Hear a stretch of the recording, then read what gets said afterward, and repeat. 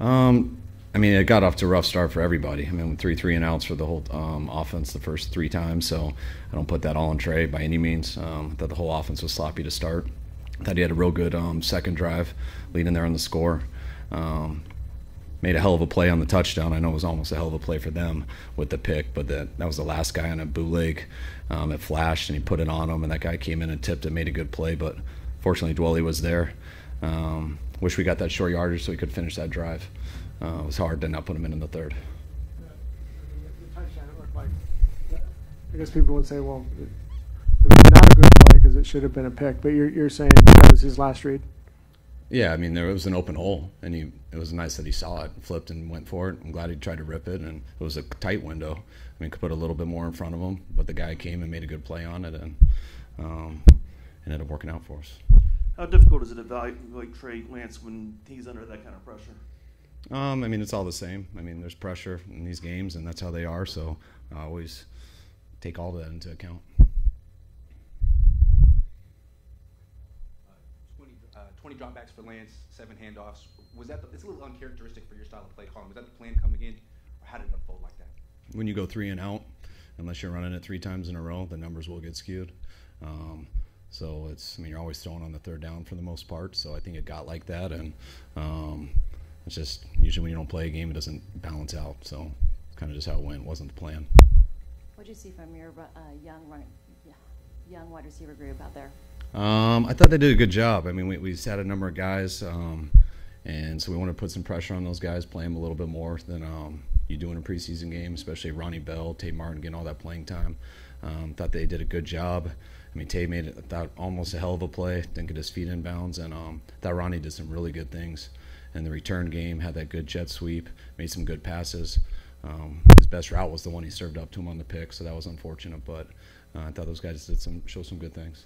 You said you care more about the joint workouts than the preseason game. So overall, how would you sum up the trip counting the joint workouts? I mean, we got 2 good practices against them.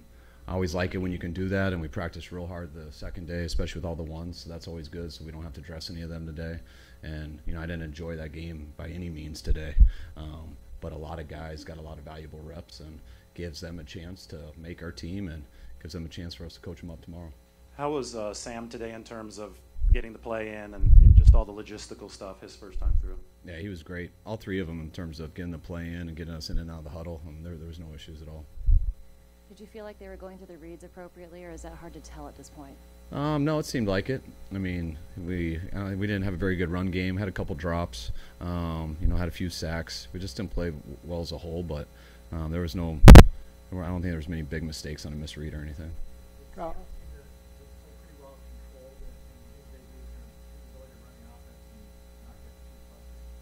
Yeah, I thought he did a great job. I mean, coming in the second half, and you're in there with 2/3s on the O-line. Same with the receivers and everything. So, we wanted to be careful with Sam for that reason, but we also wanted him to play too. So it was nice to be able to get Trey the whole first half, get Sam a little bit, and hopefully Sam will get a little bit more time next week.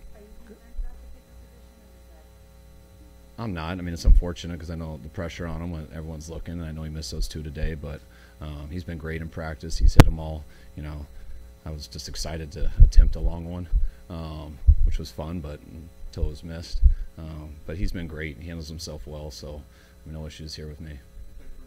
Kyle, you had 2 fourth downs where you didn't kick the field goal. Is that you just want the offense to stay on the field, see if they can continue the drive, or was it tied to Moody at all?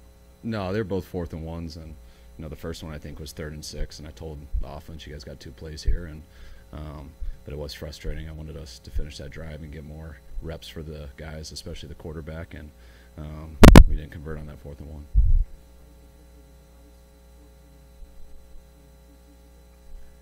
Yeah, I was assuming that maybe he wasn't. Maybe something else happened, but yeah, we're trying to get out of here too. So we want to go back home. We've been here too long.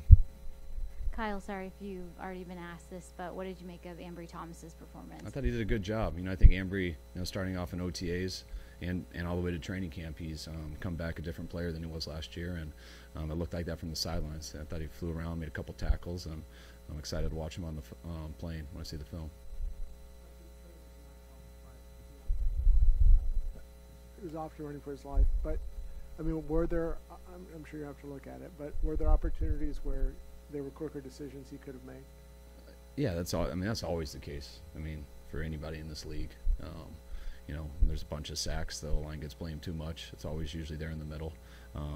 There's places we get people out, and I mean, in our room, we're always hard on quarterbacks. You know, you try to look through every way possible on how to not take the sack, and but you don't just avoid those by throwing picks and stuff too. So we'll look at it. We'll see what his chances were of being able to get those off. But I thought a couple he definitely couldn't, and a couple he probably could have.